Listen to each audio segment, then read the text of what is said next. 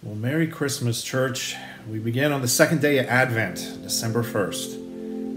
Can you really imagine that we are still dealing with 2020 and COVID in December? When all this started, I know we all thought it'd be a few months and then we'd be back.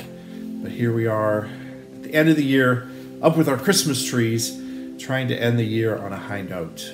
I don't know about your family, but we wanted to put up the Christmas trees early this year so that we could have something to celebrate. And as we put up the Christmas tree, there's a lot of memories, of course, like everyone, that come back to us as we look at ornaments. There's one that really grabbed my attention this year. It is a giraffe ornament. It's a cute little giraffe. And it's actually given to us when Jason, our son, was born. And I remember at the time thinking, Christmas is many months off. Why are we getting a Christmas ornament in April for Jason's birth? And it really went into a box. I didn't think about it very much. And I was a little worried at the time.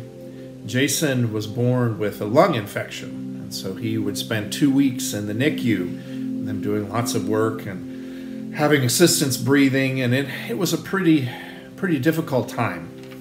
And when I think back to this ornament, I think when I first got it, when I first saw it, I thought, this is just a hard time. Nobody wants to leave their child in the hospital for 2 weeks. But now, many years later, 14 years later, I look at my son and he's a man. He's huge.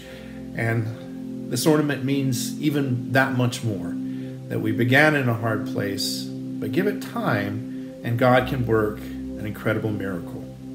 That's the Christmas scripture that I want to share with you today. It comes out of the 9th chapter of Isaiah. The scripture reads that a time of darkness and despair will not go on forever. In the land of Zebulun and Naphtali, there soon will be humbled. But there will come a time in the future when the Galilee of the Gentiles, which lies along the road that runs between Jordan and the sea, will be filled with glory. In exactly the same way, Isaiah pointed out, there's a portion of our country that will be lost to us. Zebulun and Naphtali, which had been tribes of Israel, will disappear, and they will be replaced by Galilee of the Gentiles. In fact, Galilee is how we still know it today. But that was a land that was taken away from the Jews and repopulated.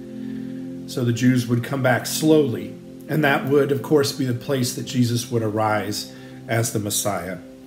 God has a way of taking things that are painful for us. And if we just give it time and watch what God can do, we can be amazed. So put an ornament of 2020 on your tree this year. It may not feel good. You may not have a lot to celebrate. But I think as we watch in the years to come, we'll be amazed at what God does with the things that hurt for us. Merry Christmas, and let's look forward to what our God is going to do. Amen.